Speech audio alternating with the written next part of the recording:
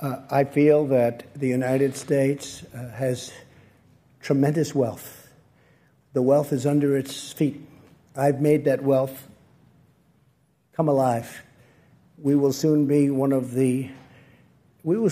exporting. In fact, we're actually doing it now, exporting. But we are now the #1 energy producer in the world, and soon it will be by far, with a couple of pipelines that have not been able to get approved for many, many years. It'll have a huge impact.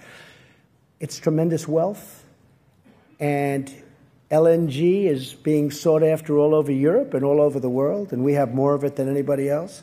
And I'm not going to lose that wealth. I'm not going to lose it on dreams, on windmills, which, frankly, aren't working too well.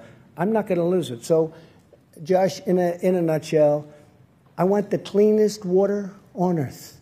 I want the cleanest air on earth. And that's what we're doing.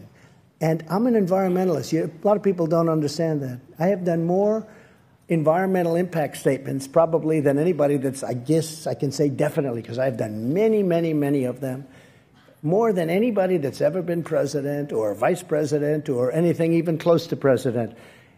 And I think I know more about the environment than most people. I want clean air. I want clean water. I want a wealthy country. I want a spectacular country with jobs, with pensions, with so many things. And that's what we're getting. So I want to be very careful. At the same time, you weren't called. At the same time, it's very important to me, we have to maintain this incredible place that we've all built.